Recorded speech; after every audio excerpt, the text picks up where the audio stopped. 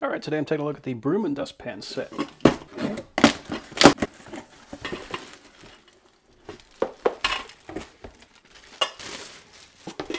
I love these. I started using this type of dustpan a while back, and I love this thing because you put the bristles in here, you pull up, and it pulls everything off the bristles, so you'll end up with a nice clean brush when you're done. And that cannot be understated.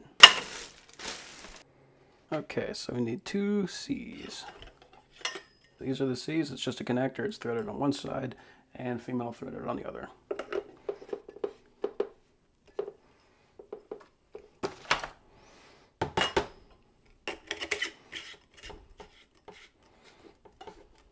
And this goes on the dustpan because this is where you can clip your broom in.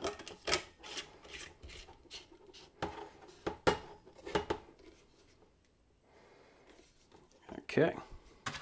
Yes. So this does have the nice bristles on it. So you're probably used to those cheap plastic bristles. These things are a little bit more firm than I'm used to for most of my brooms, but they work great. They don't deform quite as easily, and they just do a great job brushing. So let's get this thing together.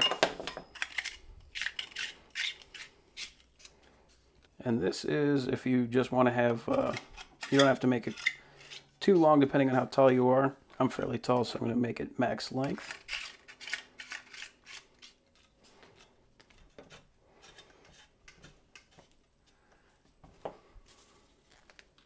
There we go.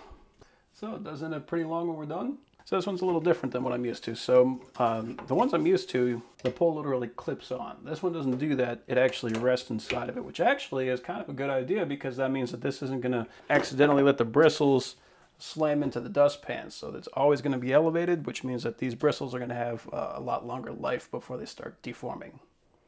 So very cool.